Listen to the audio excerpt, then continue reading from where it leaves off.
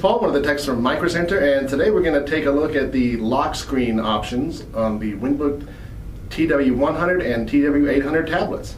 Let's get started. Alright, first thing you want to do is swipe in from the right side. So you get your charm menu, click on Settings, and then at the lower right, click on Change PC Settings.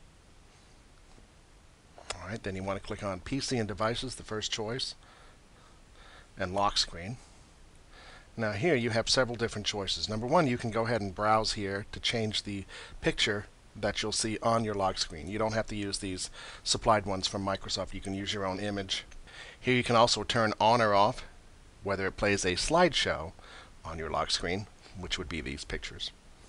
And then here you can also change what programs are allowed to send notifications to a lock screen. You can have an email notification, you can have a calendar reminder, alarm clock, Skype, Facebook, really whatever you want, whatever's on the computer. So this is where you would enable those options. Alright, if you have any other questions, come visit us at www.microcentertech.com or visit our no-wait chat service at chat.microcentertech.com.